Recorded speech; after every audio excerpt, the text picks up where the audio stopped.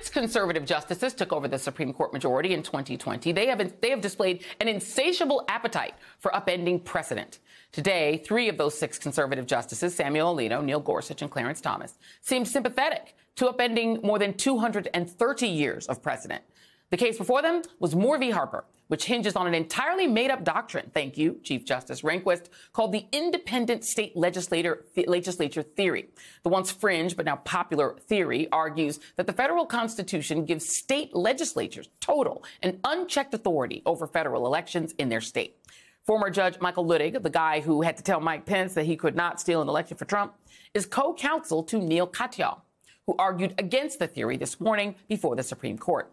Luttig called this case the most significant case in the history of our nation for American democracy, and here is why. It would, in theory, allow the state legislatures to appoint electoral slates who would vote for a presidential candidate who did not win the popular vote in the states, and transmit those votes to Congress to be counted on January 6th in exactly the same way that Donald Trump and his supporters attempted to do in 2020. Despite this warning, Justice Alito, the self-anointed judicial activist for aggrieved conservatives, welcomed the sweeping and expansive view of this made-up theory. There's been a lot of talk about the impact of this decision on democracy. Do you think that it furthers democracy to transfer the political controversy about districting from the legislature to elected Supreme Courts, where the candidates are permitted by state law to campaign on the issue of districting? The 3 justices appointed by Democrats were having none of it.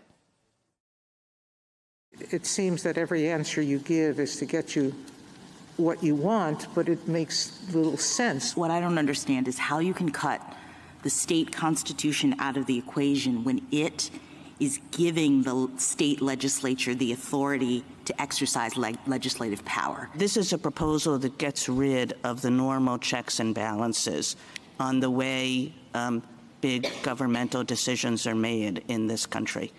And you might think that it gets rid of all those checks and balances at exactly the time when they are needed most. Joining me now is Democratic Governor Roy Cooper of North Carolina. Governor Cooper, thank you for being here. I want to give folks a little bit of the concept of where you're dealing with in your state, just a little context.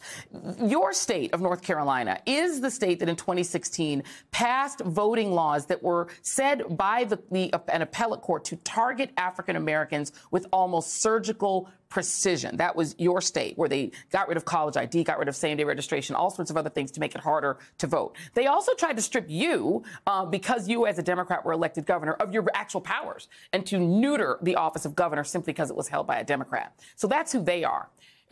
Are you concerned that the Supreme Court, or how worried are you that the Supreme Court is about to give that legislature total power over choosing the presidential slates or choosing the electoral slates in 2024? They want to manipulate the voting laws for partisan gain. This independent legislature theory uses the Donald Trump formula.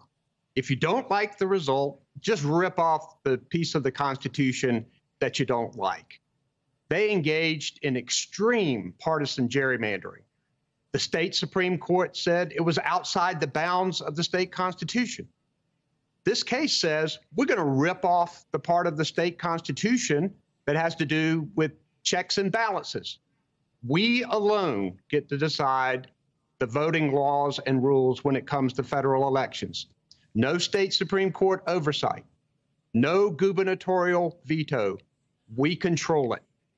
And you mentioned, Joy, some of the things that they've done in the past to try to manipulate elections.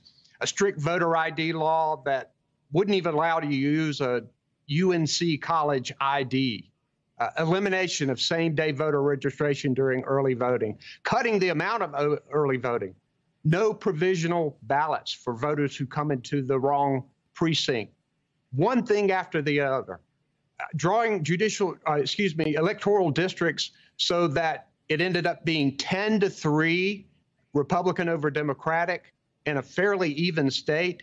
And they said that the reason that was the case is because they couldn't find a way to make it 11-2. These are the people that you would be giving total control over the voting laws in federal elections. And it's essentially would allow state legislatures across the country to rip off their state constitutions when it comes to checks and balances, just eliminating their Supreme Courts, eliminating their governors from the process. And however you want to look at it in either lane, it's absolutely wrong. And I hope the court does the right thing here. You know, your state is interesting because this is a state that Barack Obama, then Senator Barack Obama, won in 2008 by 14,000 votes, and he barely lost it in 2012 by 90,000 votes. But it's a state that's got a very extremist legislature. It used to have a majority Democratic Supreme Court. Sherry Beasley, who just ran for United States Senator and narrowly lost, she was the Supreme Court Chief Justice. And now it is a 5-2 Republican court. And you have just had a major power outage because apparently someone who was, upset about a drag show, shot up your electric grid.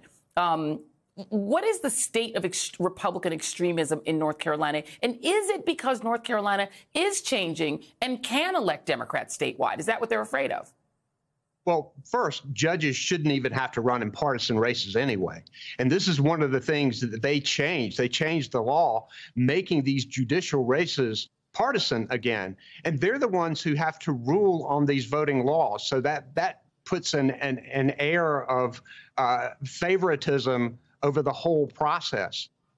With the power outage here, we do not know the cause of this yet. We do not know who did it. We do not know the motive. But I do know that there has been a rise in hate speech, in threats, and violence against the LGBTQ community, not only in North Carolina, but across the country. And that's unacceptable in and of itself. We're glad in Moore County that the power is back on now. We've got to be more vigilant about protecting our electric grid across the country. I talked to Homeland Security Secretary Mayorkas today about making sure that our these transformers and substations aren't vulnerable to attacks. And we need to harden that critical infrastructure for sure. It is a sign of change and resistance to change in every way. And North Carolina is one of those states that is teetering on the brink of modernity. And the election of a Democratic governor yourself is one of the signs of it. North Carolina Governor Roy Cooper, thank you for your time, sir. Really appreciate you being here.